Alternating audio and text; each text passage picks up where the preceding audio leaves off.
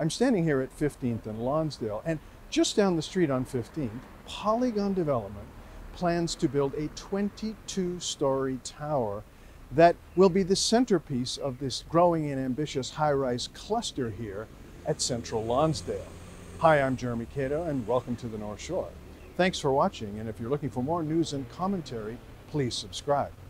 In urban planner lingo, this tower's floor space density is more than twice allowed under current zoning. The city has enabled construction here by basically selling Polygon more than $24 million worth of density. Polygon's $25 million to the city breaks down like this. $19 million plus in density from Harry Jerome, $300,000 on public art, $100,000 for new traffic signals, and about $1.5 million in-kind development for Lonsdale Energy Corporation.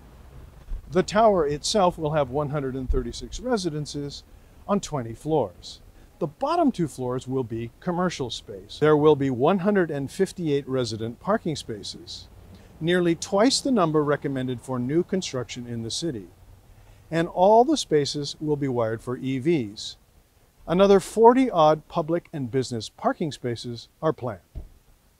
City planners envision a Central Lonsdale stuffed with high-rise towers, with medium-density apartments and townhomes acting as a buffer between the dense Lonsdale cluster and single-family dwellings on the outside.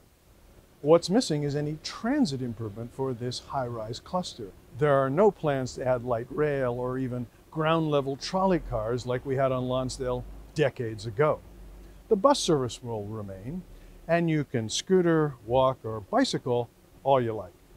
The city is allowing Polygon to about double the number of parking spaces under current guidelines. And this also goes against the city's new mobility strategy, which calls for a dramatic reduction in parking spaces in new construction. Thanks for watching. I'm Jeremy Cato, and this is the North Shore. Please subscribe for more news and commentary.